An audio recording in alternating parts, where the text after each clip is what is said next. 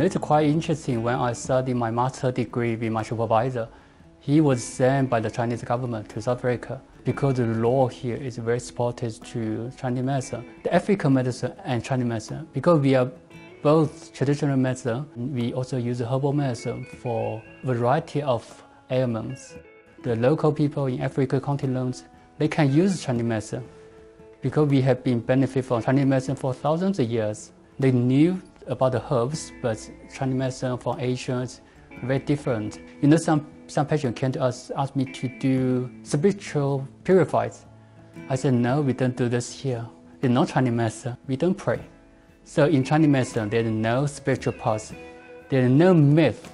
We use the medical parts only. So for these 2,000 years, we keep the medical parts. We get rid of the spiritual parts. It's interesting enough in China, if you want to study Chinese medicine, you need to study Western medicine. So I practice cardiologist in China and Chinese medicine. That's also the only way to be safe to combine them.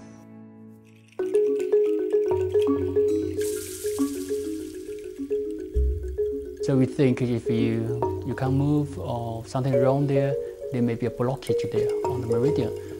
All over our body, there's about 365 spots, which is the switches, which means you need to know which switch is for which problem.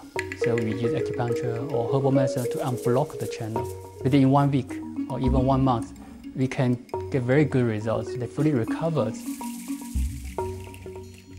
So I hope Chinese medicine that one day that people here, they will learn, they knew how to use Chinese medicine, and people from South African or African continents, they can benefit from Chinese medicine.